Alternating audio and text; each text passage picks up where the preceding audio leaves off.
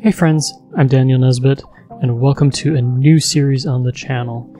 I'm really excited to share this one with you because for the first time, we're not going to be creating an original typeface. We're actually going to be working on a revival typeface. This is something new to the channel, but certainly not new to the industry of type design. And after spending a year in the Type West program through the Letterform Archive in 2022, I've really learned a lot about how creating revival typefaces can actually be a really good educational tool in terms of learning how typefaces work, how they're designed, how they're constructed, spaced, the whole 9 yards. So the typeface that I'm working on for this series is a typeface called Ludlow Record Gothic, and I know there are a couple revivals out there already of this, or variations of sorts. But I found a catalog of the typeface, and through a little bit of luck through some eBaying, I was able to secure that. So after making some scans and really kind of studying this on my desk for the last year or so, I wanted to jump in and start creating a new series on this. So I've done a couple things ahead of hitting record here, and I'm just going to jump through that really quickly. The big thing you'll notice on the screen is that we've got a couple characters here, and really all I did was went through and scanned in all of the letter forms. Now, I'm fortunate in this case because I have a specimen that I actually get all of the characters, or at least all the characters that I'm aware of, that were originally created with the typeface. If you do decide to follow along in this series and maybe you want to choose a different typeface, note that sometimes this can be a challenge, and it certainly was when I was in Type West, and I originally found a typeface for that. Sometimes you don't get the whole picture. So one of the reasons that I was really excited about this one is that we've got the full alphabet. We've even got some additional characters too, you'll note in yellow here. And these were actually, as far as I can tell, sold separately from the base font that you see on the screen here. Now, one thing I will note is we will get into some things like diacritical marks, and you'll notice that those aren't in here. But I do feel that I have enough information on the screen scanned in here that we can kind of make some reasonable assumptions about what something might look like if it had a diacritical mark on there. Additionally, for characters on a modern keyboard that we don't see here, for example, perhaps like the @ symbol, I think is one of them, we're going to go ahead and, in the same vein, just give our best guess or best estimation of what that may have looked like. So there will be some liberties taken, but for the most part we kind of have a core alphabet here. In addition to scanning in the regular weight, I also do have additional weights. We have an extended version of this typeface, and then there are things like bold and italic versions of this as well. For the sake of getting started here, we're just going to focus on the regular weight, but I just wanted to make note that I'm also thinking ahead to how other weights and other sizes of this typeface are going to interact with this one. So that's just worth keeping in mind, but for now, we're just going to stick with one weight. And then the last thing that I went ahead and did here was using the capital H and the lowercase n, and I promise this mess makes sense in a second here, but I actually went through and kind of measured out what the cap height and the X height of this typeface were. So I went ahead and made those updates in the masters under font info here, and for now I'm just focusing on the cap height and the X height. When we get to things like the ascender and descender, we can kind of take a look and figure out where we need to go, but kind of looking at the typeface here, you know, like the ascender, for example, if we look kind of how this H overlaps the D to the side here, I don't think there's going to be too much difference in scale for those, so I don't think that's going to greatly disturb kind of these baseline settings. Beyond that, everything else is pretty much default in Glyphs here. The only other thing that I'm going to do real quick is just adjust some things here with my keyboard increments. These are just personal preferences. You can leave these as default, but oftentimes I feel that if I'm doing an increment, typically 5 is kind of my go-to. Command for moving things 20 units over if I'm using my arrow keys, because I just feel that 100 is oftentimes too much. So those are the settings, and these are the scans. So I've got these imported in here. And beyond trivial things like getting this scaled up to size and whatnot, which of course depends on your scans and what size they are, what resolution they are. We're pretty much ready to go here. So, with all of that out of the way, let's get to designing a font for the first time in some time. So, for those who have followed in previous series, you'll know that we're going to be focusing on control characters to start. In this case, that is the capital O, the capital H, the lowercase n that I've got on the screen here, and then the lowercase o next to it. My preference is to start with the lowercase n. Of course, other people kind of have other preferences, but this is usually the route that I go. And full disclosure, I did kind of do a practice run on this one ahead of hitting record, so I've got kind of a decent idea of what I'm looking for here in terms of measurements and positioning and kind of where my points are going to go. So if you notice me kind of putting points down with a bit of, what do we want to call this, like optimism, you'll know why. I practiced beforehand. So, with all of that out of the way, the first thing we did here was we just kind of laid down a stem. Now, originally when I was going through this and kind of working this out, I've determined that 65 units across was a pretty good width for me. One thing I'm going to get in the habit of right away is just using my dimensions panel in the upper corner, because at some point I absolutely will forget some of these measurements, especially as we come back to this over time. So in the comment section, if you don't see me filling this out, feel free to shout. So with that out of the way, we can kind of get to the more exciting part of this here, which is the rest of the N. And so really all I'm doing here is I'm just focusing on making straight lines. I'm not worried about curves quite yet. And if you're kind of curious what I'm doing here, one of the reasons that I kind of like scans, especially when you can see pixels, is it gives you a good idea of where the apex of a curve might be. So in this case, I'm just taking these 2 points here, and since we're in straight line mode, we're not worried about handles or anything else like that. And I'm just doing my best to kind of figure out rough where the center or the apex of these two curves are. The other thing that I'm going to go ahead and do is take these 2 points on the side here and just try and move them up to a spot where I think the curve starts. And while I'm also doing this, I'm also keeping in mind what my weight is through here. It's not exactly perfect, and as we go here, we'll kind of smooth this out a little bit more, but I want to just kind of give myself a good starting spot here. So, you know, everything kind of looks pretty good. The other thing I'm keeping in mind as we get to this other curve here is that this is going to taper off a little bit.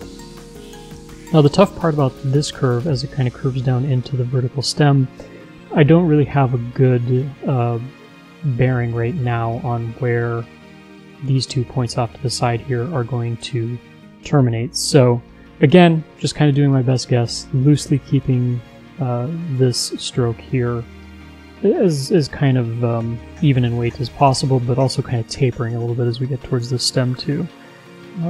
But as we go here, we'll continue to refine these. So with that out of the way, we'll go and hit the Option key and click on these lines here. And let's get those Bezier curve handles going. I'm just going to focus on 1/2 of this for now. And all we're going to do is take these curves and just try and match the curve of my scan here. Now, rather than grabbing each one of these handles and doing each curve or each handle separately, I'm just holding down the Option key and clicking roughly in the middle of the curve here. This is kind of a preference that I've grown to have after you know, designing a number of typefaces in class.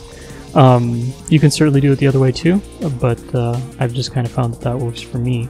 So all we're going to do here is we're going to kind of move these around a little bit. I'm also kind of looking at the weight of this here too as it compares to down here. The last thing we want is for this to thicken up as we go, which I think it kind of is. So I'm also keeping that in mind. The other thing that I'm looking at is that these two handles here are approximately kind of like at a 45-degree angle to each other as well. So basically what that means is that each node or each Bezier curve here is kind of taking an equal share of the curve, so to speak. And all this is doing is just helping us create a smooth, consistent curve, or setting us up maybe to create a smooth, consistent curve. So with that out of the way, we'll go and we'll grab the other side. And for this one, rather than using the option trick, I'm actually going to select both handles here, because one thing that I like to do for this is keep these two handles kind of in relation to each other so that the curve, as it goes all the way around, continues to be smooth. I found that's usually the best way to go, because oftentimes I get lumpy, you know, kind of shapes through here. So anytime that I'm kind of messing around with handles or with curves here in this situation, we're trying to keep things as relational to each other, I guess, if that's a phrase, as much as we can. So with that out of the way, we've got kind of an initial letter form here. And immediately I'm already kind of seeing some issues here. I still feel like this gets a bit thick here, and you'll notice I'm just holding down my space key here, but as I kind of move my mouse around, you'll see what I mean. So we got a width of 65. It goes up to about 70 there before it starts to taper back down. So we'll want to fix that. And so this, for me, is kind of where we start making some decisions about things. So I move that back, it still goes up to 65. And so I just have to kind of decide here, how do we want to resolve this a little bit. So I'm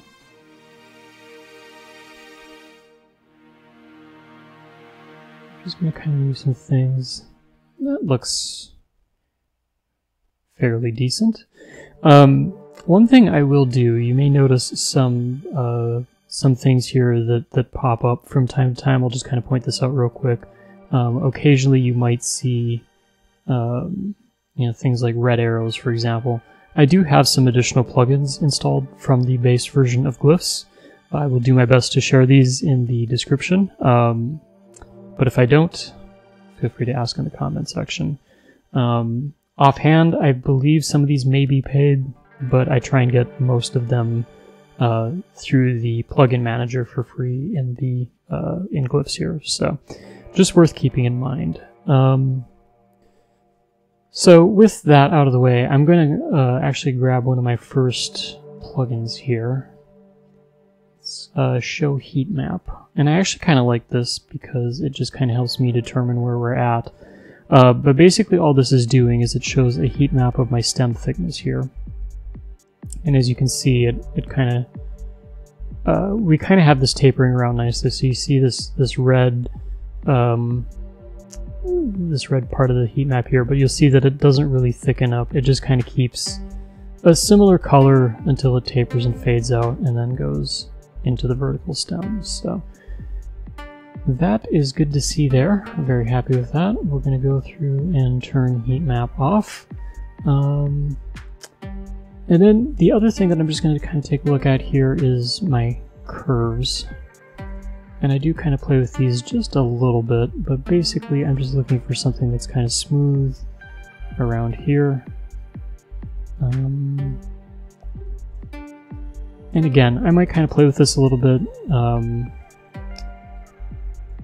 me go back 5 there. And again, this is just, there's a lot of back and forth at this stage. You know, do we have things where we want them? And truth be told, I might continue to come back and look at this again and again.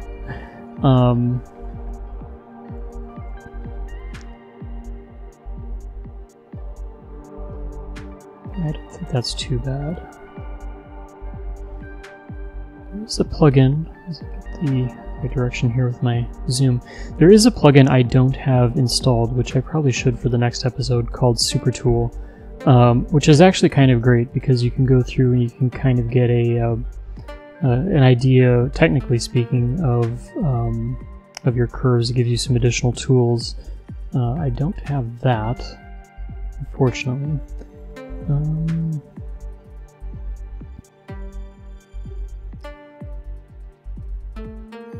But I think all that's to say, if I just kind of stand back, and I'm also kind of taking a look down here as well in my preview window, I would say that's a pretty serviceable N, and we can kind of get rid of all of our pieces underneath there, our image. So yeah, and it is kind of a goofy shape too. So typically I'm used to kind of more of a gentle curve, where this one kind of stabs into the vertical stem here a little bit. One thing I can't really tell, and I don't know if this is really necessary, but that might taper over a little bit. Again, this is just kind of more of a preference that I do when I'm designing my own fonts. That might not actually be what they did here, but we can kind of play around with it. If something like that does exist, I think it's pretty subtle. I definitely get the impression that this was probably designed by Ludlow to counter something like a Accidents Grotesque or a Franklin Gothic, maybe something in that neighborhood. One interesting thing about type history is the number of type design studios that would see a competitor release of what would end up being a popular typeface, and how quick many of them would be to kind of rush and kind of do their own variant or version of it to kind of cash in on the trend at the time. Something that made me smile, because it's something we still see to this day in the digital age. So kind of fun to think that the people who were designing type before us were kind of falling into the same trap that we do today. So with that out of the way, one last thing I'm going to do here is start to figure out my side bearings. Now for the side bearings, because I have a specimen, again, I can refer to this, and I'm of course doing this off screen, but what I might do here is actually just kind of pop up a preview of the page that I'm looking at. But typically when I'm looking through a specimen, one of the great things is they often include some sample copy or sample layouts. So all I'm going to do is kind of take a look at that and maybe just kind of give myself a best guess of what the spacing might be for this. Now to do that, what we're going to do here is, we won't do that, I'm just going to do 100 for a moment here, but I'm going to put a number of ends on the screen. And one other thing that I'm going to do actually while we're here, I'm just going to pop open the H real quick, the lowercase h. I'm going to copy this over to that, because I think I'm going to make that my next character. I'm sure you can figure out why the resemblance is a bit uncanny, but the benefit of this is that it just gets us now to our lowercase n here. And then all I want to do is kind of go through and figure out roughly what I want for the spacing. So for now, I'm going to do some shortcuts here. So I'm just going to make it even on both sides. And it does look like they did include a bit of space between the letters here. So what I'm looking at, which you can't probably see, is I have a lowercase u next to a lowercase n. The word is runs that I'm looking at. I'm primarily looking at the space between the two verticals, between the right vertical stem of the u and the left vertical stem of the n. And I'm just trying to figure out what kind of spacing I want here. If I had a guess, it roughly looks about half. Maybe something like that. Actually, could maybe a little bit more.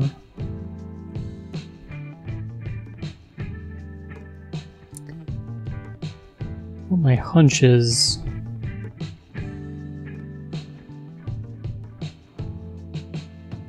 that's kind of my hunch, I think.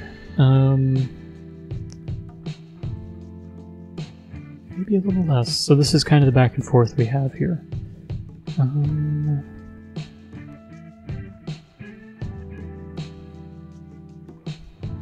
And again, as I'm working more and more on this, I'll probably continue to go back and forth and refine this a little bit. I'm going to go with this for now. So we've got 75 on the left and 70 units on the right. What we'll also do is we'll copy, paste this into the H, make sure that's locked. And we'll go ahead and pop that in. Now for the H, I don't need this taper anymore, so what we'll do is line those two up, delete that. Then we can take this and run that up to out there. So that'll be my ascender height. This does seem to have a tall X height, so we're keeping that in mind. So I'm going to make that 705 since that's a nice round number. So what we're going to do is we're going to go back to my masters before we get too far away from that. I'm going to type in 705 for the ascender there. Now one benefit of this is I have a 1000 unit M box that goes around this, and when we start getting into things like diacritical marks, the nice part about this setup here is that we will have plenty of space, probably, fingers crossed, at the top for those diacritical marks. So, with that out of the way, we're going to go through and we're just going to have the H use these side variants from the N, and already we've got a couple letters here. Now there are trivial ones, perhaps like the L, which again, I'm not even going to move the image over for this one, but what we're going to do is just kind of copy and paste some of these here. Now for the I will unlock the image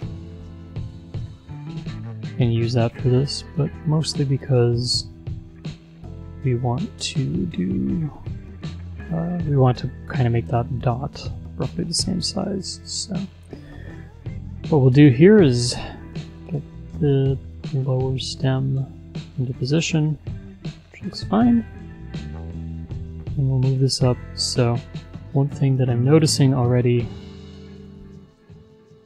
is that the dot of the I seems to be a little bit larger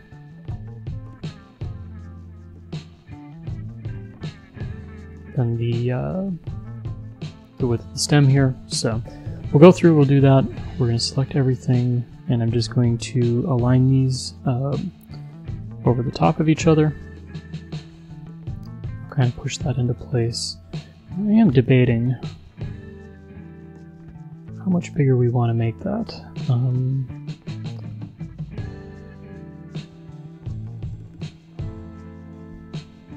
And this is one of the things you kind of get trapped in with designing fonts, because we have to think of this in two ways. Number one, how this printed on a page, and then number two, what the actual piece of type looked like. One thing that folks who do a lot more type revivals than I do always consider is how do they want the finished digital typeface to feel. If you're going off of the piece of type, you run into things potentially like ink traps, particularly at smaller sizes, and maybe that's the style you're going for. Of course, on screen, we don't have to worry about ink spread, like designers back then used to. Or on the flip side, you might take a look at a printed page like I am, where we would have ink spread, and it's usually just a tiny bit, but sometimes it can be noticeable at smaller point sizes. And then we have decisions to make. Do we want the typeface to have that feel as if it was pressed into a page and you kind of get that ink spread, or do we want to go through and kind of clean it up a little bit? In my case, I kind of split the difference, which, you know, for some people that's fine. For other people, that might bother them a little bit more. But that's kind of where I land on the matter. And who knows, maybe someday I might change my mind on that. But for now, all I'm doing is I'm kind of looking at the smaller preview here. I'm looking at the type specimen that I've got up in front of me. And I'm just kind of, you know, jogging my eye back and forth and determining, does what I see on the screen feel like what I'm seeing at the page? And I'm trying to keep things at roughly a comfortable reading distance. So I don't have my nose right up to my screen. I don't have my nose right up to the book here. We're just kind of going back and forth as if I was reading this at a comfortable arm's length is kind of my barometer for this. And I think we've kind of got that letter I in a good place, all that's to say. So with that out of the way, we'll go and we'll take that off of the I. We'll flip this over to the O. For now, we're just going to kind of roughly position that about there. But the first thing I want to do before we get to that is start typing out some words. And I know we're not going to have many, because I can only think of so many words that use a L-I-N-N and an H. But I think this is kind of looking pretty good here. Seems to have a consistent feel. Of course, you know, we've basically used 3 shapes and we're repeating them, so there isn't a whole lot to critique here. Again, with the N and the H, you know, negative space is going to be absolutely the same because they're more or less the same character with just one stem that's a little bit taller than the other. Of course, we don't really have to worry about the L and the I too much because kind of similar deal. There really isn't much negative space to either one of those. So, with that out of the way, let's jump over to the O. So now we get to introduce some fun into this. And actually before I do that, I'm going to go back. Because I want to take a look at that, which appears to be about 53. So I'm going to capture that too. The reason that I'm doing that is because if we dive down to the O here, so one thing we know about an O is that curves are traditionally slightly thicker than straight lines. And so if I know what my straight line weights are, we can kind of use that to figure out what a good weight on our O should be. So with that, I did kind of notice that felt off a little bit. I don't know if that's just kind of Glyphs misbehaving or what, but let's try to draw that again. And just make sure that we're getting this nicely into the overshoot. There we go. And then we'll just kind of roughly get that width out to there. Now, I could go through and I could do like I did on the lowercase n and sit and move these out. But personally, I enjoy using fit curve. And the reason that I like doing this is that I can kind of dial this in a little bit, but then I've got something that I can reuse for other letters or other components as we move forward here. So I am going to try and get this dialed in just a touch. So I'm going to be adjusting these 2 curve values a little bit. It might even be beneficial to go through and get this inner one done as well. Could potentially be going there.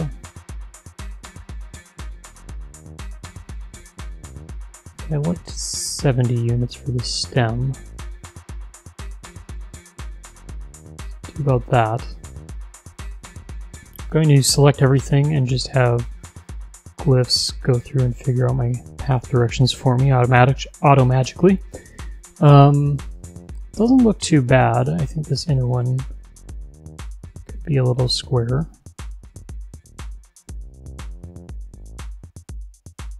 Let's see, for a first pass, that isn't too bad.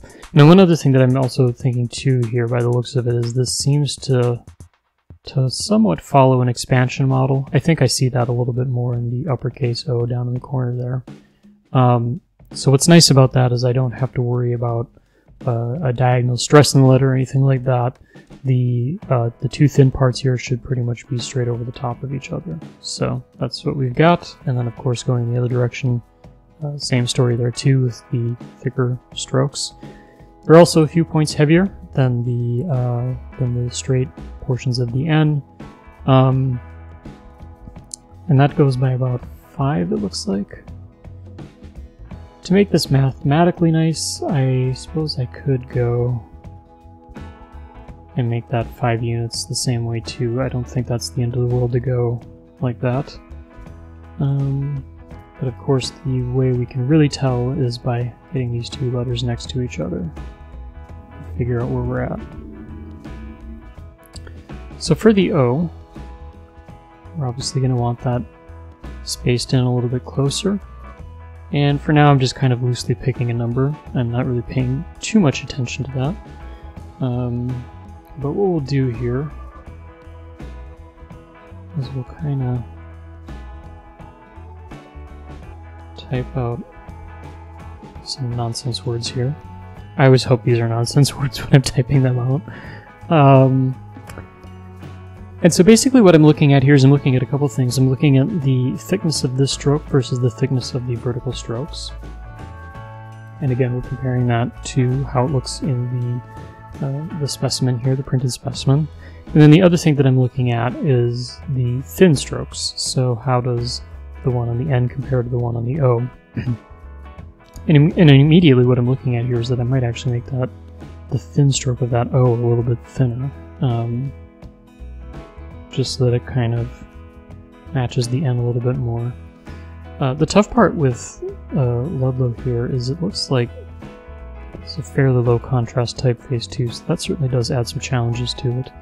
But what we'll do is we're going to bring that down to 53, so it will match the N. But again, we're matching that on curves, so I don't think that's the end of the world. And then I don't want to make these thick strokes super identical to each other. Actually, I may end up leaving that. Come to think of it. Perhaps taking some weight out of the top of the curve there was all it needed. So if I back up a little bit, it looks like these two curves are pretty well aligned. So one of the tough parts I have is, you know, I don't think people notice 1 or 2 units when it comes to width or moving things around.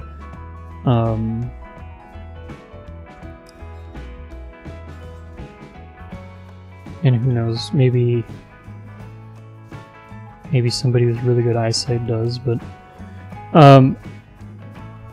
it's something that I kind of go back and forth on a little bit, because at a certain point, unless you're really looking at this with a critical eye, you may not even notice if I took 5 units out of something or 2 units out of something. Although I say that, and I think I did actually notice the 5 units out of this, so we'll kind of roll with that. So, where are we at with the O then? So it looks like 68 is going to be the magic number for that, and we'll stick with 53 for the top of the curve there. Beautiful. Alright, so we've got some lowercase letters. I'm pretty happy with kind of how those are looking. We did kind of break a little bit away from the oh no character set, but I think that kind of helps. It helps us establish some context here and get an idea if the lowercase O and lowercase n that we drew are working with the rest of the font. The other thing that I'm kind of taking a look at is the negative space, so how much volume is inside the O versus the N. One of the things that's nice about doing a revival is that some of this stuff has already kind of been figured out for you, so you don't necessarily have to worry about that maybe as much as if you're designing your own typeface, and then of course it's kind of you versus your skill set to figure out if you're in the right space or not. But I'm pretty happy with that. So what we're going to do, just to kind of wrap this episode up, is I'm going to jump over and I just want to tackle the uppercase O and H, and we can then call the control characters done. So what we're going to do is we're going to kind of figure out what this should be now.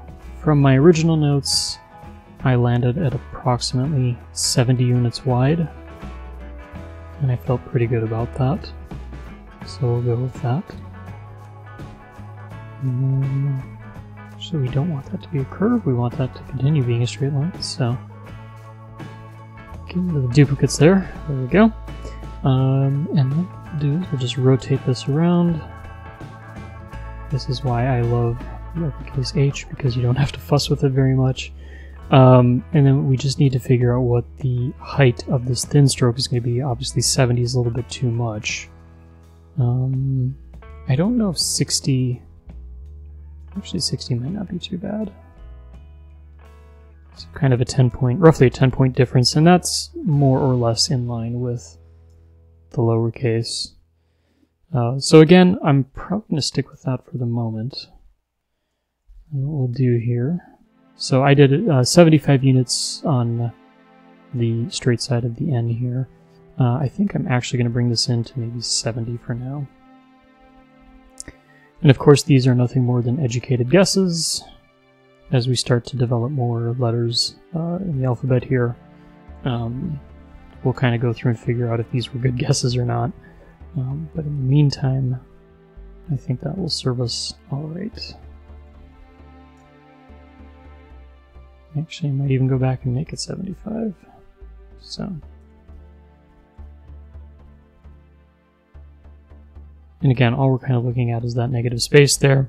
Eventually, I will be comparing this in something like title case or all uppercase. But for now, with the control characters and just kind of a limited alphabet, just to kind of keep things moving, I think that'll work out. So. What we'll do then is pretty happy with that H. Of course, there really wasn't much to worry about with that, but what we'll do is we'll go through and move our image over to the O. And one thing I actually will point out here as I was moving this around, you will notice there is space between each of these letters. I am not using this space for spacing. A couple reasons for that. Number one, I do have paragraphs of text and headlines of text that I can compare to, which is obviously spaced much closer than this. I presume when they set this up in their layout, of course, you know, you're kind of looking at the characters more than you are the words in this particular part of the specimen page, so it kind of made more sense to kind of let each letter kind of breathe on its own so you could get an idea of what the typeface looked like. So I just wanted to make that note if anybody was curious as to why I wasn't really paying attention to that. One other thing that is worth noting is I didn't exactly scan this in straight. I did my best, but with a cheap scanner that can be hard to do. So what I can do though, because I have an established cap height baseline and then overshoots on either side, I'm going to kind of use that for the height of this. And then just use the metrics that I set in the program, or sorry, the scan underneath for the width of the character. So we'll kind of use that as a starting point. And then what we'll do is we'll go through, we'll use our fit curve tool, and then just kind of establish these guides here. So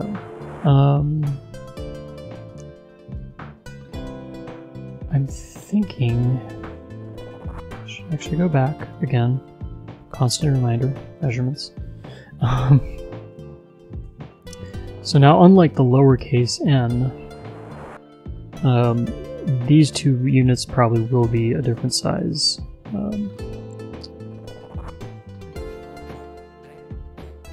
And I think I'm going to start with a 5-unit difference between the two. We'll just go through and just put some rudimentary spacing on there for a moment. But one thing that I'm kind of looking at here, the uppercase letters are going to be a little bit thicker than the lowercase letters, and obviously the curves are going to be a little bit thicker than the straight lines here. So I'm kind of using 5 points to start, and what I've learned from the lowercase is that it was, what are we looking at? 3 points roughly of difference between the straight and the curved. I certainly could play around with that a little bit. But again, I'm comparing like the weight of this crossbar, the visual weight, to the visual weight of this. We start with that. I may bump that down to 62.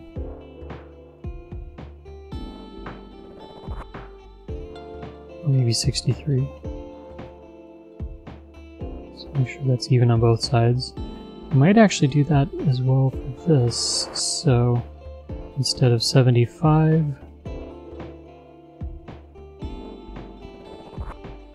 let's see, 73 and 73 on each side. Again, I don't know how much people would notice or pay attention to this, but it makes me feel better if I have those values. And I could argue too, actually, the 70 or the 60. I could even consider bumping that up a little bit too. I don't think there's anything wrong with that.